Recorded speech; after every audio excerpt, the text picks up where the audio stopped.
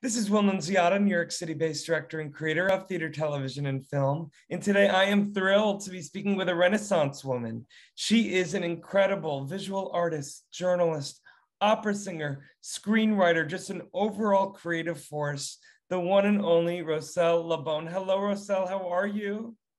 Hello, Will. It's great to be here. It is so nice to finally meet you. ROSEL, I want to just dig right into what you wanted to talk about because I absolutely love this incredible concept that you have, the Aldeo Trio. Talk to me a little bit, in the audience, a little bit about this incredible creation that you've created alongside a friend of yours, correct? That's right. So my creative partner in crime, Reese Johnson, and I, this is our second collaboration over the last year and a half. And our first creation, Tramples, was released internationally and has gone on to win many awards at international film festivals. I'm really excited about this next project we're undertaking. This is around the story of three singers. So we have Antonio Brambolini, Scott Buckland, and we have the newcomer, Carly, aka Carlotta Cobblebottom. And she is a New Zealand soprano, fish out of water.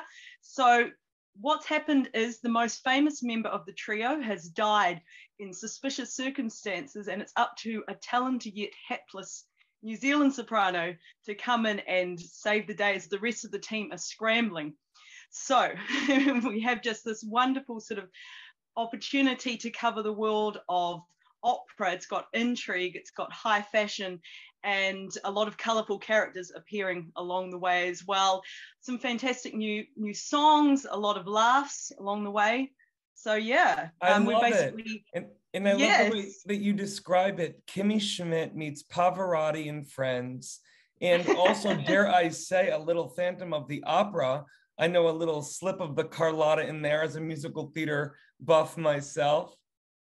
You can't bypass the Carlotta. She will not be denied. And absolutely, it's a role that has so much comic potential. And I think there's a little Carlotta in all of us. I've actually myself have played the role of Carlotta here in New Zealand, and the scope for the comic potential in that. We have sort of a fan to the opera-esque hijinks happening in one episode behind the scenes as the trio prepare to make a comeback to have their big opening night.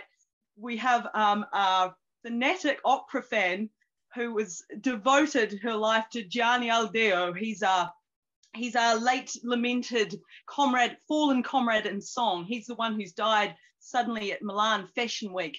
And he's best known for singing 9 high Cs atop Mount Kilimanjaro, performing all sorts of great feats of daring do. And so this one opera fanatic fan is determined to find out the truth behind his suspicious death. And so, as you can imagine, lots of things are going to come up to thwart the opening night of this great trio. So I find out absolutely love it. And I can't wait to see this, hopefully as a web series, or dare I say, even on a streaming platform sooner rather than later. And in addition to that, ROSEL, you talked about, obviously, your amazing singing. I want to know, when did you realize, was it while you were growing up, that you had such a beautiful singing voice? Yes, it's been a wonderful journey for me. So I began life as a writer. That was what my dream was. I wrote my first musical when I was about 11 years old, and inspired by, of course, like most kids growing up, all the pop culture around them. You absorb it and turn it into something of your own. And that's what I was doing at the time. I think my first musical might have been written on an electric typewriter.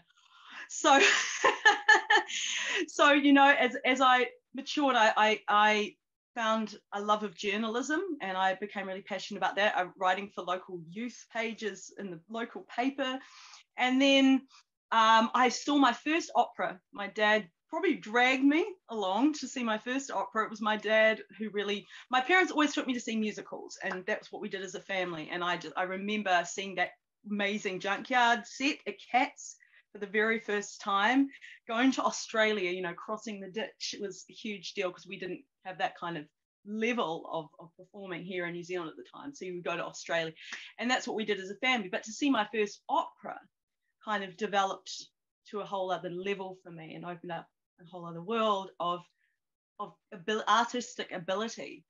You know, that of course Magic Flute has that most famous of opera arias, you know, Queen of the Night, the high Fs, and it's just a spectacular opera to go to. It's perennial. And at the time, though, I think I was duly unimpressed, and I said, no, I'm going to become a journalist. I want to be a writer. And I was published in a book of short stories for young New Zealand authors. I went on to do the Catherine Mansfield Prize, things like that. So to then realize when I turned 16, I listened to Carmen for the first time and fell in love with the spicy, just dramatic, yet so complex woman who is herself right up until that, you know, ends final scene with Don Jose, you know, and she doesn't, you know, let him pass. She's like, I will not let you pass. And she meets a tragic end, but she is forever Carmen, the whole opera. And that just really resonated with me. And so I fell head over heels in love with the art form, and then decided I'm going to go and train at the New Zealand School of Music, which is what I did. And I've been on stage ever since. You haven't been able to get me off the stage. Rosel, I love the fact that you've been able to now combine all of your talents, you know, as a writer, as a creative, as a performer. I know that the sky's the limit for you, and I just want to let the audience know, for more on the amazing Rosel Labone, you can read more about her right below this video. Rosel, I'm so excited you're coming on board this incredible new social media app, FENIX360. And also, I'm so excited that we're now connected. I'm so excited too. The possibilities of a platform like this. Well, you know, in recent months, I've actually been performing virtually because, of course, lockdown life and the opportunities for artists are actually become, there's a myriad of ways that we can now connect this way. I've been separated, as you are at the moment, Will, in my favorite city in the entire planet, you know, New York, where I made my debut not that long ago at the National Opera Centre in the world premiere of an opera last year in Sampsonville, probably the highlight of my life so far creatively. And I just miss that city so much. But the fact that we can connect this way via a platform like FENIX is just revolutionary, really. Amen. And I agree with you 5,000%, Rosel. Well, listen, next time you're in New York, you know you can reach out to me. I cannot wait to get together. And again, thank you so much for your time today. Thank you so much. It's been an absolute pleasure talking with you.